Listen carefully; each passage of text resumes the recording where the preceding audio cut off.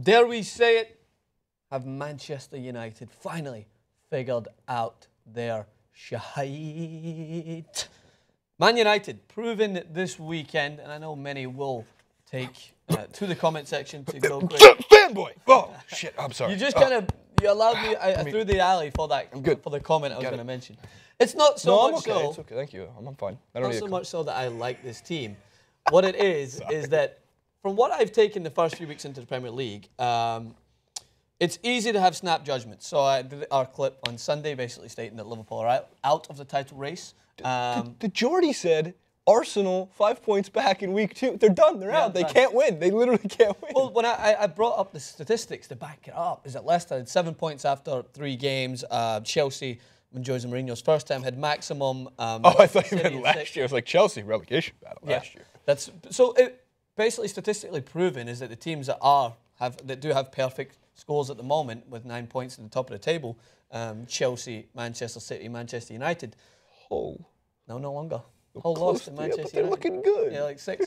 The reason why Manchester United are the main focus of this discussion is because they proved something to me this weekend. And as a fanboy, it is interesting to hear me say this because it takes a lot to convince me for Manchester United. I'm a very harsh critic of them, as I was last year. But they proved this weekend that they don't need to win in glorious, wrapped in a bow tie fashion. They can win through hard grit, which Alex Ferguson used to have down to a T, is they would have that winning mentality that at times would be non-existent for Manchester United, especially since Alex Ferguson left, is they would come up against adversity and they'd end up leaving with a point, or the opposition team would snatch something at the end. Jose Mourinho has installed a sense of belief in their own team that they can win when it comes down to these games that are often up against teams that are backing into their own box and you need to consistently batter away and just hope that something drops. He intelligently installed a couple of substitutions, brought on Mkhitaryan and Rashford, who immediately added a different lease of life to that team. And he reaped the rewards. And Manchester United proved that they don't need to win in glorious fashion. They can go in and get the 3 points when their back is against them. I had a few observations from Premier League weekend and a few questions. For one, I was comparing, once again, I'm going to compare this Manchester United to last year's Manchester United. And weirdly enough, defensively, they're actually not that different. Jose Mourinho is much better tactically, and he's very much a bigger risk taker in terms of, I shouldn't say risk taker. He knows that there's high risk, high reward when you sub in your youth. I mean, the first teenager to ever score under Jose Mourinho in his long tenure of history is Marcus Rashford, 19 years old, I believe. So he knows that you have to develop the youth. This is something that you called for every single week through 36 games during the Premier League season, if I'm correct. That's the amount of games during the Premier League season. Every single week, starting around week 5, play your youth, sub in your youth, get the youth in there. And it's not just that.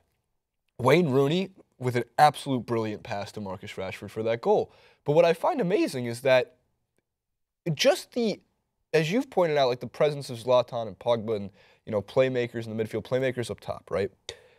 It's not that different of a Manchester United team, and I don't mean that by the players. I mean that in the counter-attacking spring that happens with them. Just by adding 1 or 2 guys that actually can finish. They have less shots through 2 weeks of the Premier League season than they did through 2 weeks of the Premier League season last year, except they were converting on them.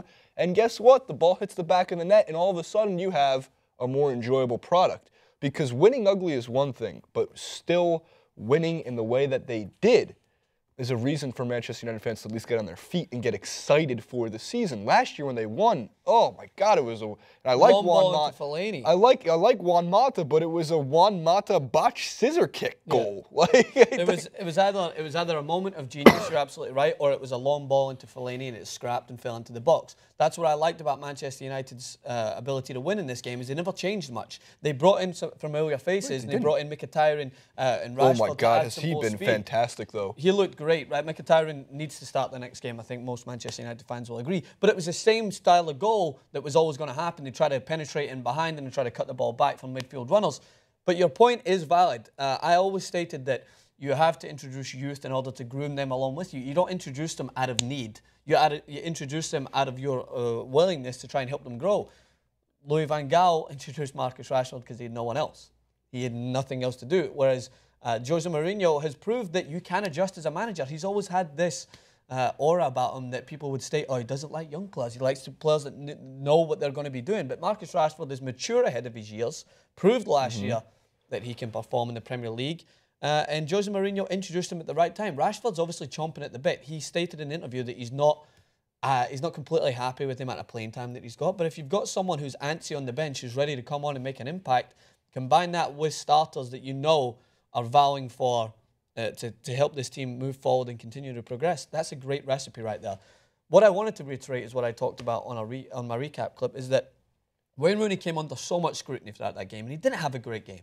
But it's Manchester United fans are complacent, even though this is what they've been wanting for. Like they wanted this last year. They wanted this winning mentality. They wanted their team to provide a sense of confidence when you're traveling away from home. That even if a team is defensively sound, as Hull City were throughout the majority of that game, you still are confident you can win that game. So they don't have anything else to complain about, so they just want to zone in on something that they can focus their criticisms. Right. Wayne Rooney's misplaced 8 passes out of 9. This is a disgrace. Well, this should be coming off. Okay, I think as fans, speaking for the fans here, you need a scapegoat. Always a scapegoat. Always one player you can blame it on. Like, take every team in the history of sports. There's always somebody you can narrow focus, even when you're winning. Everything's great except for, 9 out of 10 things that number one. If we could change this, we'd be unbeatable. Exactly. And then we change it. But what about that? That's true. And that's true, though. So I'm not going to, crush the fans for having a scapegoat. As a fan of many different sports teams, I have scapegoats all the time. I'll lay the blame on whoever I feel deserves the blame. But however, I did want to mention the fact that the Manchester Derby coming up, yes, compared to last year's, where you can drop a pin and hear it drop, ting-ting-ting, right? Should not be the case this season, given the two styles of play we're about to see. Hopefully not. And with the goals that Manchester City have been scoring freely, you would love to believe it. Freely is the right term, especially when you have Kevin De Bruyne serving up balls on a silver platinum platter. Seriously, did you see his set piece assist?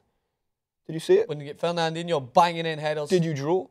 A little bit. I drooled. Cleaned it up. That silver platter, fortunately, came with a garçon, with a waiter to wipe off my, with a napkin to wipe off my drool. The Manchester City, as I will get onto, there's still some lapses in concentration at the back. But when they click from goal, they click though offensively. Oh my God, true. Francis. But removing Joe Hart from goal doesn't immediately resolve the problems at the back. You seen how upset Guardiola was that they conceded that goal. If you don't put a goalie in at all, then it's really hard to concede goals.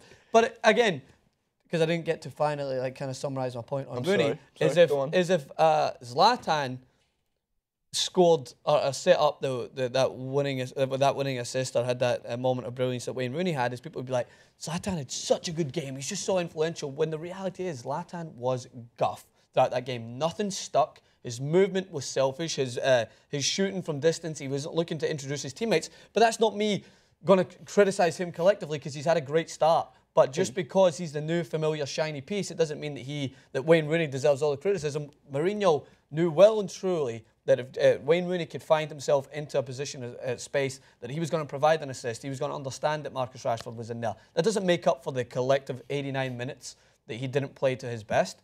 But I think you trust Jose that if he's not subbing Wayne Rooney, it's not because he just doesn't have anyone else to bring on. There's plenty of players that he can bring on. They're rich in depth now. He has the luxury that LVG didn't. Francis, Zlatan is never guff. Yeah. Guff is occasionally Zlatan. Guff is Zlatan. Guff occasionally. Way to Zlatan. But so you're impressed with Manchester City? Is that the final point? I was impressed with Manchester City's goals. I think how they scored is something that you're going to see repeatedly. It was unselfish play, including an unbelievable build. Was it Sterling who had 2? Sterling had 2. His first. Could have had 4.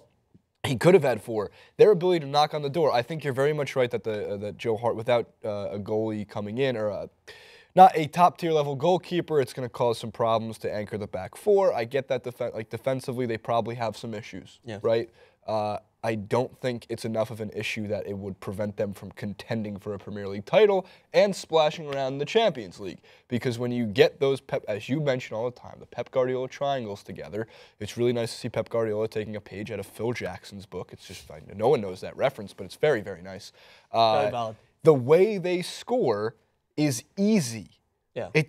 It just doesn't seem like it's a burden on the players. They could have had the passing, the structure, the headers, where they're placing these balls. I'm just looking and going, man, must be fun to play in Manchester City's attacking front this year. For Sterling's first goal, they could have had another 5 or 6 that was a direct mirror image of that goal. Like they had Nolito tucking around behind, who's very dangerous. Been impressive from that so left, far. Very dangerous. I talked about how his assist record was impressive last year. He can contribute with goals, but he's very good at getting in behind and then using David Silva as that anchor, because David Silva could obviously throws the ball through the eye of a needle. Brilliant. And he finds space in behind. Nolito cuts it back, and you've got your midfield runners coming in the same way that if Douglas Costa was holding out wide in Bayern Munich, then Thomas Muller would tuck in a little bit if he was holding that front 3, or whoever's playing wide right would tuck in. That's what Guardiola loves to do. He loves to exploit one area of width and have the other players tuck in. So you form those triangles.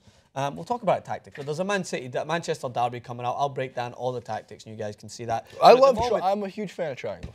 At the moment, Manchester United show that they can win with their backs against the wall, up against adversity, proving that depth can win the Premier League. Manchester City, proving that they have the ability to score goals freely. Arsenal get back on track with a confident 3-1 win without a striker up top. Ozil scores. Alexis Sanchez looks good.